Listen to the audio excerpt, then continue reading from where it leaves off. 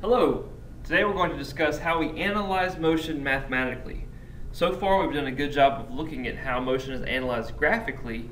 Let's see if we can come up with some mathematical relationships from those graphs.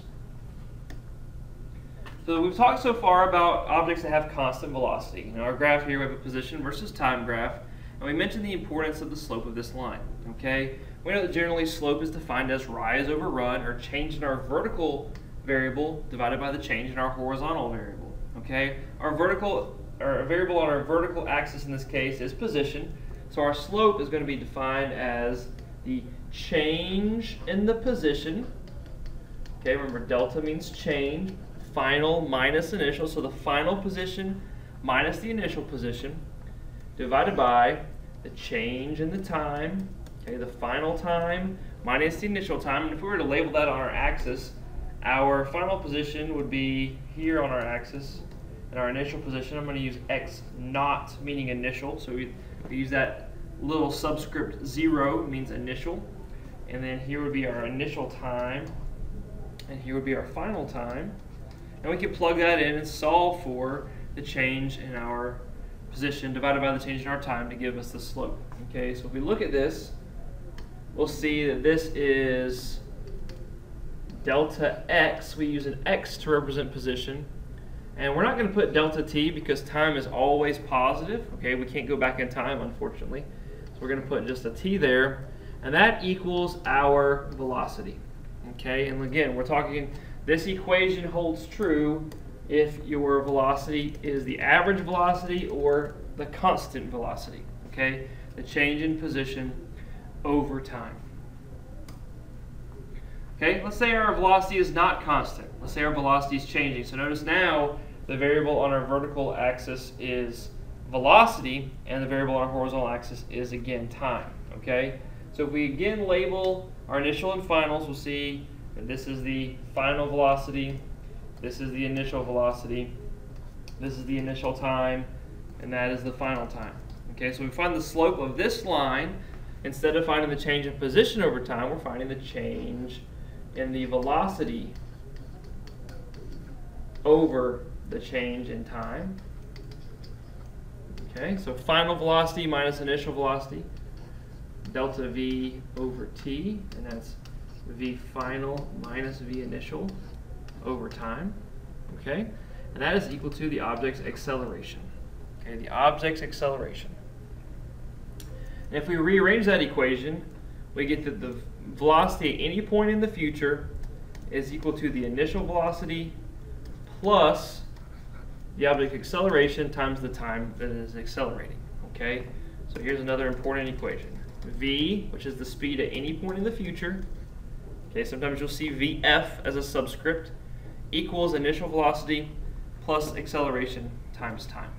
Okay, so we've been analyzing the slope here. The other thing you can do with the graph is you can find the area under the curve. Okay, this is something you may not have done before. It's kind of a calculus operation, something called an integral if you've taken any calculus. But we can also figure this out just using a graph and finding the area. Okay, so in this case, we are given a velocity versus time graph. Okay, and let's say the question we want to know, what is the displacement if you're given a velocity versus time graph? And we're going to find the area under the curve here. Okay, so just to flash back, we said that the slope of a position versus time graph gave us the velocity. We found that velocity equals displacement over time. Okay, so just remember that equation. That's what we're going to start with. So if I want to find the area of this graph, the shape that this is a rectangle. Okay, and I want to find the area of the rectangle. Okay, how do you find the area of a rectangle? So think back when you learned this many years ago. How do you find the area of a rectangle? And that, of course, is going to be length times width. Okay, so in this case, our length is going to be time, and our width is going to be whatever our velocity is. So we're just going to call this v. Okay, so there's our width is here. Okay, and our length is there. Okay, so the area of this is equal to length times width, which in this case is equal to velocity times the time. Okay, our velocity is constant, so in this case there is nothing changing there, so it's just that velocity divided by the time. Okay, and we saw before, if we look at our equation up here, we see that v equals delta x divided by t.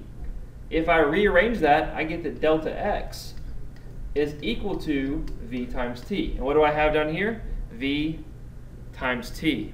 Okay, so the area under the curve of a velocity versus time graph is equal to the object's displacement.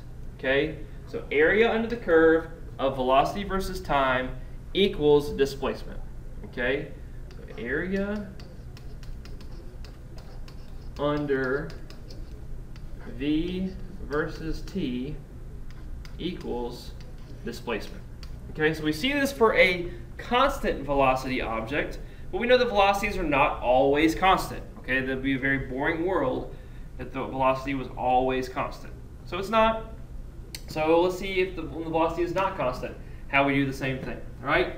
So we said before that the area under the curve equals velocity times time, which would give us displacement. Okay. So again, we're going to find the area under the curve. But what geometric shape is this? It is not simply a rectangle. No, no, no. It is a triangle. Okay, so how do we find the area of a triangle? We'll look at the area here, the blue shades. Okay, so area in this case is equal to 1/2 the base times the height. Okay, 1/2 the base times the height. So if we plug that in, our base is time, our height is the change in the velocity. Okay, so this may not necessarily start at 0. But this will be the change in the velocity. Okay, change in velocity. We found before the change in velocity was in another relationship. Okay, that relationship we had before was that acceleration equaled change in velocity over time. Okay, so if I rearrange that equation, I get that the change in velocity is equal to acceleration times time. So I can take where I have change in velocity and plug in a times t right there. Okay, so now my area equation is going to be 1/2 at times t. If I just rearrange my equation there, makes a little more sense to me. It looks a little prettier that way. And so I get 1/2 at squared. And we said before that the area under a velocity versus time graph is displacement. And so we get here that our displacement is equal to 1/2 at squared. Okay, that is if there's a non-constant velocity, if the initial velocity equals 0. Okay. Okay, so if there is an initial velocity of 0, then we can find the displacement using that equation. Okay, that's a very specific equation. So actually we're not going to use it very often. I'm not going to dot it in or make a box because it's not an equation that I think we're going to use very often. The next page, this is the one we're going to use, and this is where we're going to find the area of, in this case, it looks like a trapezoid. Okay, it's still a velocity versus time graph, and we know the area under the velocity versus time graph is going to equal displacement. Okay, we just have to find the area of this shape. Okay, and if you know the area of a trapezoid equation, good for you. You can use that. Okay, personally, I don't know what it is, but I do know what a trapezoid is made up of: a rectangle and a triangle. Okay, so we set this up. We have a rectangle here. Okay, a red rectangle, and we're going to have a blue triangle. And that's going to make up our purple trapezoid. See that? Red plus purple equals blue, or red plus blue equals purple. Look at that. Okay? So let's analyze this now based on what we've already learned. Okay? We know over here that this is the initial velocity, and we know that that is the final velocity. Correct? Good. Okay?